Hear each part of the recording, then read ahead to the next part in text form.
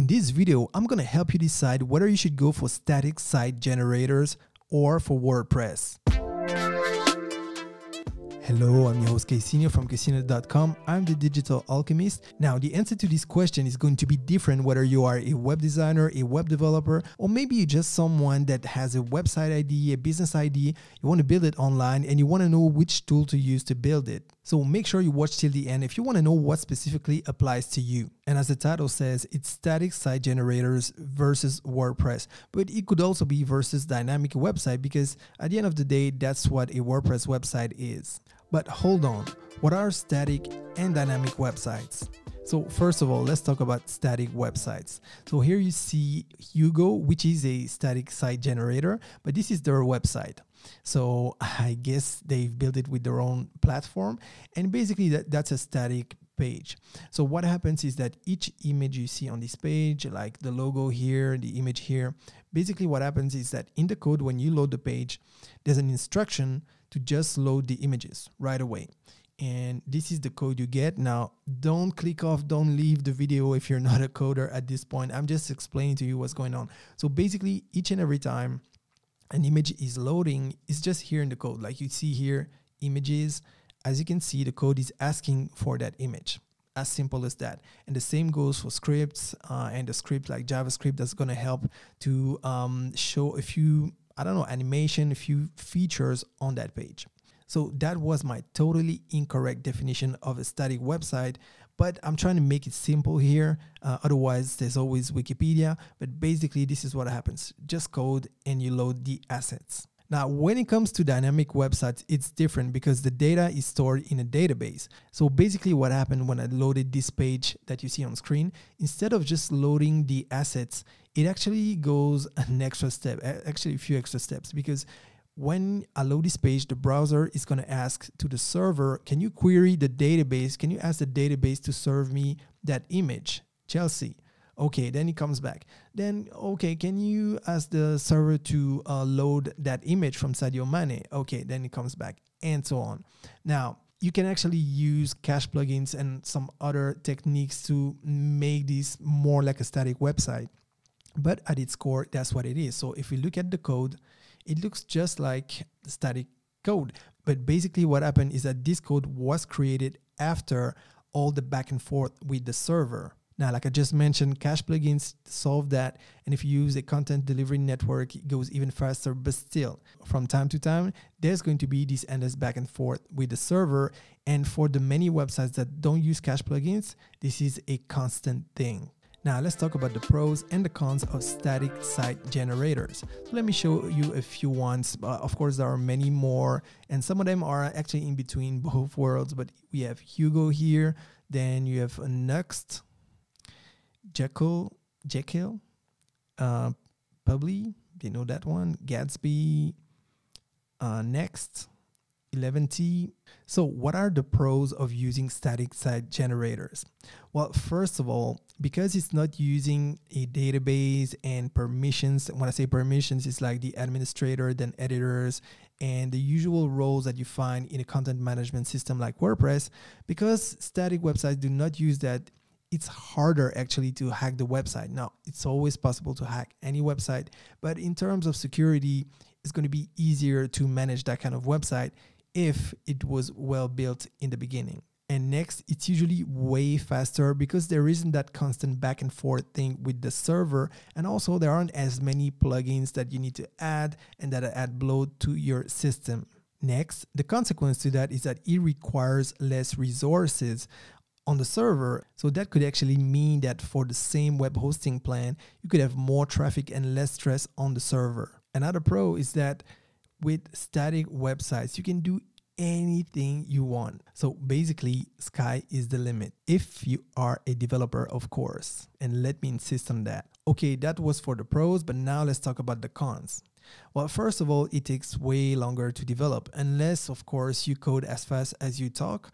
And some people actually do, but most people it's going to take way longer to code a simple website with a few features as compared to WordPress. Now, of course, if it's just a bare bones website with no design whatsoever, no feature, then it might actually be faster. But we're talking about a real world scenario where you need to deliver a website, a professional website, most of the time it's going to take way longer with those static site generators. Next, it may feel like reinventing the wheel sometimes. So for example, let's say that you want a simple feature, I don't know, like an event calendar, and in WordPress, you would have a plugin for that, but now you're building a static website. And unfortunately, the system or the platform you're using doesn't have that kind of plugin, so you need to develop it from scratch. Now, of course, you could find scripts on the web and try to tweak it, but you get the idea. Next, because it's longer, it's going to cost a lot more. Unless, of course, it's a very simple website. But if it's a more complex website, that's going to take more time. And also, if you're stuck at some point, you may need to hire an additional developer. And finally, the barrier to entry is higher. So if you're not a developer, then that may mean that either you just go and learn to become a developer to create your project, but unless you have really nothing to do and you get loads of time, for most people, that's not going to be an option. Now, it could also be that you want to become a developer, so then it makes sense. But for most people, the barrier to entry is going to be way too high. Okay, so now let's talk about WordPress. So first of all, let's talk about the pros. So the first pro is that WordPress is free. Now there is a commercial version, but that's WordPress.com, and I'm talking about WordPress.org that you can install for free. Now, some static site generators are also free, or they have a freemium model, but not all of them. And if you want the nice features, you're gonna have to pay for it. Now, when it comes to WordPress, it's totally free, but with a caveat, because if you want to go professional with WordPress, you would need some external tools. Now, they also have a freemium model. So all in all, it's kind of the same, except that the core of WordPress is free. Now, like I said, you can use WordPress professionally, and I often recommend to have an ecosystem because there are many, many tools. And the ecosystem I recommend is Elementor. There's a free version and a pro version. So basically, that's going to be a page builder. It's really drag and drop. That's going to be really easy for you to build a website. And if you want to go the extra mile, you can get the pro version. And I've talked about it in another video, which I will link in the description. And I strongly encourage you to go and watch that video. Next, you need a WordPress theme, and you can use the free Astra theme, which is a great WordPress theme. And just like for Elementor, they have a pro version. And guess what? I got another video for that, which I will link in the description below. And to complete the ecosystem, you would need some add-ons for features like really complex e-commerce websites and much, much more. And there are many, many add-ons, but to me, the most complete suite of plugins is the CrocoBlock suite. Now, of course, for all of these, you will find all the links in the description below. These are affiliate links, so it means that I do get a commission if you purchase after clicking on my links. But I only recommend those tools because I absolutely love those tools and I use it in my day-to-day. And the commissions I get actually support this channel and allow me to keep on creating free content just for you. Now, the next advantage for WordPress is that it's way faster to implement. So for example, a website that would take you like, I don't know, 3 to 4 days in WordPress could actually take you like weeks if you had to code it by hand and code each and every feature. Next, WordPress is popular. So it's like 1/3 of the websites in the world. So that means it's easier to find free tutorials, it's easier to find answers, and it's easier to find professionals that are going to be cheaper because there are a lot on the market. And also because WordPress is so popular, there's a saying that says that there is a plugin for everything. So if you ask for a feature, there's a plugin for it. And finally, all of that means that it's going to be cheaper to produce high quality websites. Now, what about the cons? Well, first of all, plugins. If you want to create complex websites, you will need many, many plugins, and that cannot blow to your system. And also, if you want to do WordPress professionally, you need to get premium plugins. So that means yearly licenses. I always try to go for the lifetime ones, but for some of them, there's no lifetime. So that's costs that keep adding up. So what was free in the beginning is not so free at the end of the day. Next, more plugins mean more maintenance costs. Let's say you have 10 plugins. It's going to be different if you have 50 plugins. And I know we always try to get the minimum number of plugins, but sometimes it's just not possible. And that brings me to my next con, which is the security. Because let's say you have 50 plugins because it's a really complex website. So it's actually 50 opportunities to get hacked. Because if one of those plugins has a security issue, then that's one more open door. So if you have 50, you constantly have to monitor. And finally, WordPress websites tend to be slower if they're not well optimized. And even when they're well optimized, it's hard to beat a static website when it comes to speed. Now, like I said, if you know what you're doing, you can reduce the gap.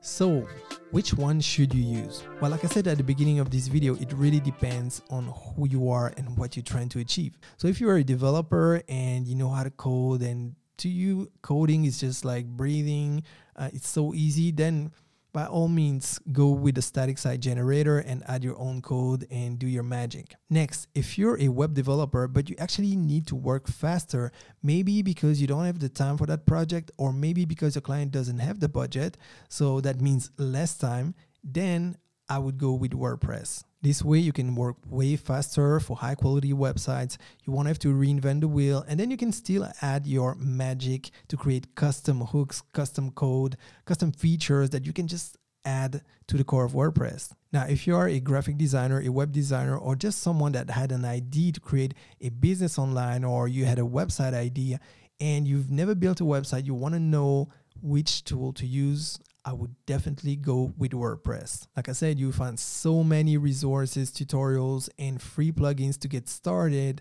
Although I always recommend, when you can, to go with professional plugins where you can have support, because that's going to help you tremendously, especially if it's a business project. So I hope that you now have a better idea of whether you should use a static site generator or WordPress. And if you enjoyed this video, please like it, because it really helps growing the channel. And if you want more help on your digital journey, make sure you subscribe and smash the notification bell so that you don't miss anything. Oh, and by the way, a website without branding is nothing. So if you want a killer branding for yourself or for your clients, I created a web identity guidelines template that you can download on my website for free.